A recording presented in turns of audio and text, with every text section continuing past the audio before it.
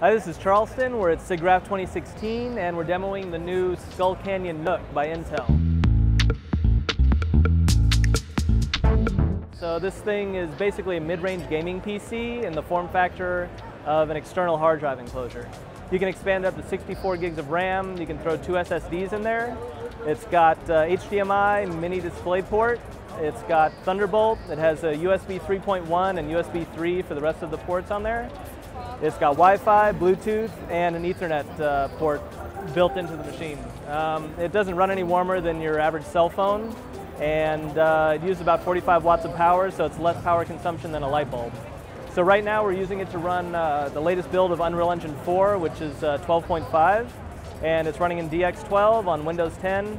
And another cool feature is that it actually is pulling the stats directly from the hardware. So if you're a developer, you'll be able to see on a hardware level what your performance overhead is, which is really impressive. Thank you for watching, and if you want any more information about the Skull Canyon NUC or Unreal Engine 4, check out the links below.